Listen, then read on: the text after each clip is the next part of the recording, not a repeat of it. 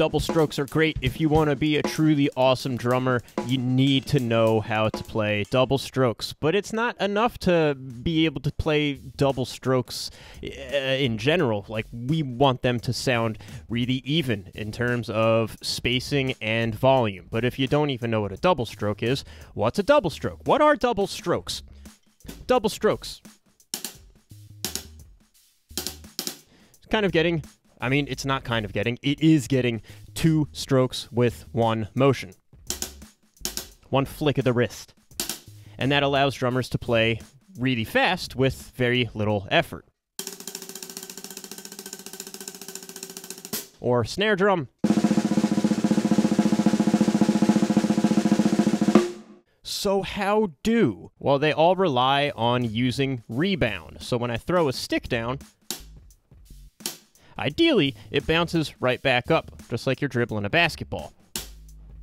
And we can use that rebound to our advantage. We need to work with physics. That's the big thing here. We got to work with physics, not against physics. So we see that the stick naturally just wants to bounce. That's just gravity only. And it's bouncing a lot. So we can control that. So when a lot of drummers get started playing double strokes, they end up playing kind of like this.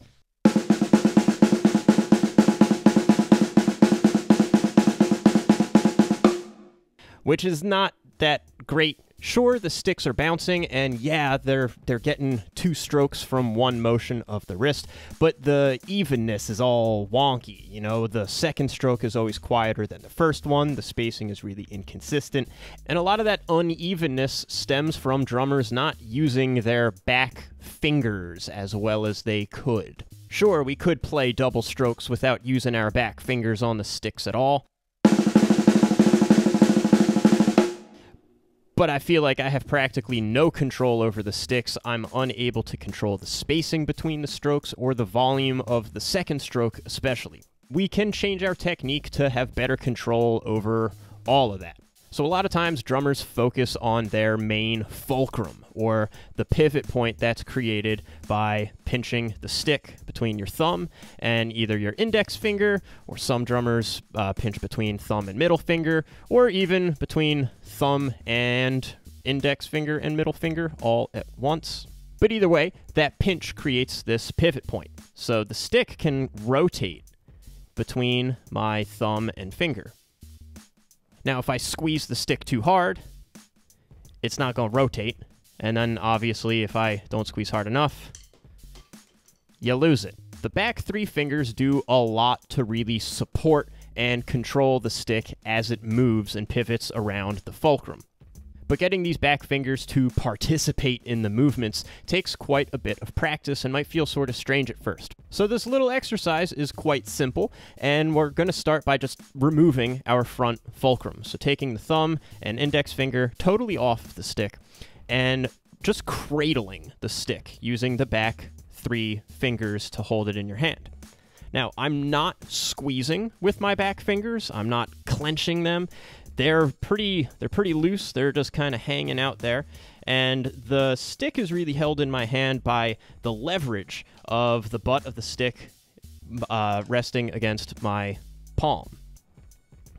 Try to get some good angles here. Oh, yeah. So, very, very loose, very relaxed. And you'll want to keep your palms almost flat to the floor. You don't want to have your hands to the side doing this sort of finger gun thing. Pachoo, pachoo. All I'm going to do is I'm going to open my back fingers and drop the stick and then scoop it back up using only the back 3 fingers. Like this. Just a little drop and scoop. And I want to hit only 1 time. And it's not going to be loud. It'll be pretty quiet. We're pretty much letting gravity do its thing, and our fingers are just a guidance system. But you see my fingers are just opening and closing. So take a few minutes just dropping the sticks and scooping them up with only the back fingers, and make sure you aren't lifting your wrist. I'm not doing this type of thing. You know, I'm not really lifting the stick at all. It's just a little drop and a little catch. And of course, do it with your left hand as well.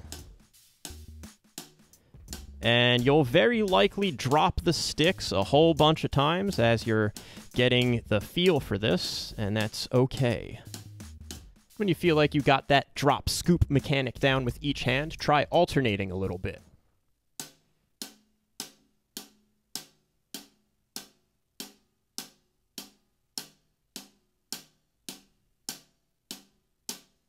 Next, we want to get the fulcrum back on the stick. So start by cradling, just like before. Then we get our little pinch back on here. And now we're going to try the same exact movements again. So just opening the back fingers, dropping the stick, and then scooping it up. But now that we have our fulcrum, or this other pivot point, we should get 2 strokes from the same exact motions, like this.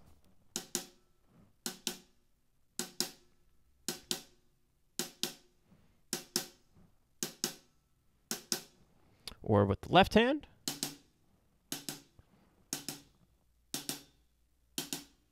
And I'm really not doing anything differently. It's just now this pivot point allows us to get 2 strokes. And you could see my fingers open and close, and they sort of follow the movement of the stick. And the second stroke really comes from scooping the stick back up with the back fingers.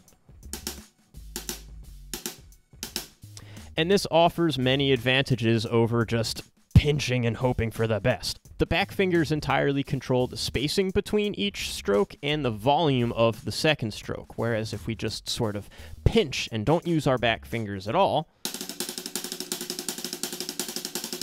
the spacing is going to be all over the place, and the second stroke is always quieter than the first one, since all of the momentum from our wrist movement goes into the first stroke, and then the second stroke is just kind of like whatever's left over.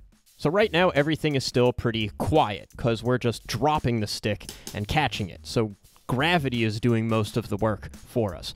But all we need to do to get more volume is put a little bit more throw into the first stroke. So just lifting the stick a bit higher and throwing it. I'm not drilling down into the surface. My hand is almost moving past the point of where the stick hits. So if I allow the stick to bounce up after the first stroke, you see my fingers are kind of open. In this case, the stick sort of overshot, but all I would need to do is close the back fingers to get the second stroke.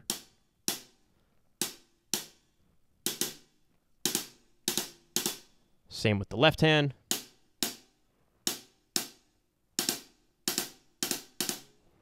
And then it's just a matter of cranking up the speed, very gradually.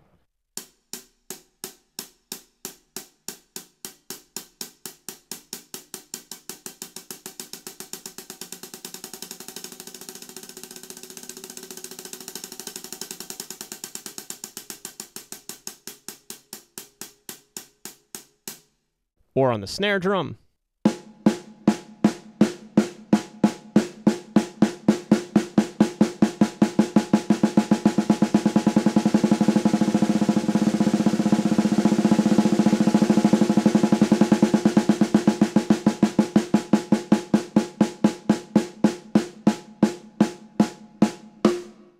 And you'll notice all of my fingers are always in contact with the stick. And the pinky, especially, gets very overlooked. I see so many drummers keeping their pinkies off the sticks.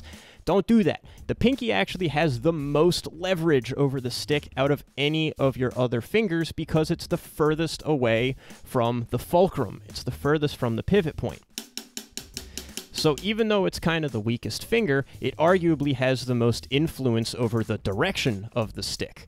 And we want the sticks to move in as straight a line as possible, since the shortest distance between any 2 points is a straight line. So if your sticks are making figure eights in the air, you're just going to work way harder than you actually need to. Quick little recap. So we want to start with no fulcrum, just cradling the stick with the back fingers. We want to drop and scoop. Very quiet, just like that. And then we get the fulcrum back on and try the drop scoop again. but now it should be 2 strokes. And then we want to put a little bit more throw into it. And then really focus on using those back fingers to snap back in for the second stroke.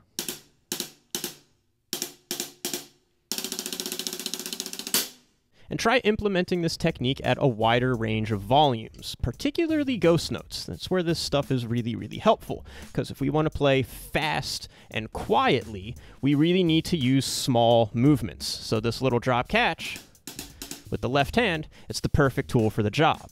As you build up confidence using this technique, make sure that you implement it with other patterns that include double strokes, particularly single paradiddles, double paradiddles, and paradiddle diddles, and of course short roll combinations like 5-stroke rolls, 7-stroke rolls, 9-stroke rolls. They're all very, very functional and really come to life when you can play them at a wide range of speeds and volumes.